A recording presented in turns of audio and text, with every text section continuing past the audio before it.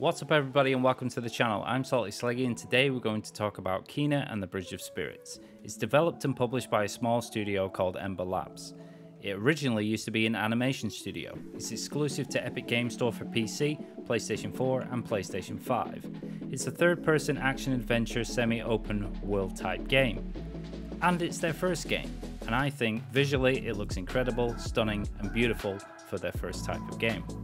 The story follows Kena, a young spirit guide who uses her magical abilities to help deceased people move from the physical plane to the spirit world. It has comparisons to Zelda, most would call it a Zelda Light. It's got light puzzle elements, there are no load screens on death, no load screens on cutscenes, the performance apparently is flawless. There are 4 biomes, a forest, a ruin, a village area which you'll class as your hub base, a perilous mountain range, and one other area. The combat is simple with light attacks, heavy attacks. You'll unlock the bow eventually, you'll use it to traverse, you'll unlock the spirit bomb which will give you the opportunity to throw, use your bow, and then the rocks will actually levitate and you'll be able to rotate them, and it also has a parry system.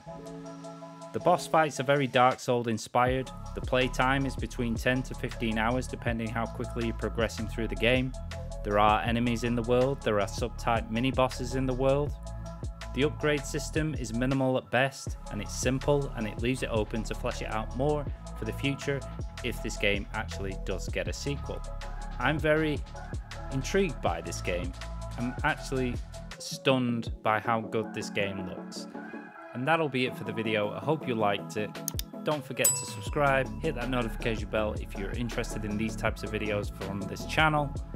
I would love to hear from you down in the comments below as well, and drop a like for the algorithm so more people get to see videos like these in the future. And until my next video, I hope you have a wonderful day and I'll see you next time.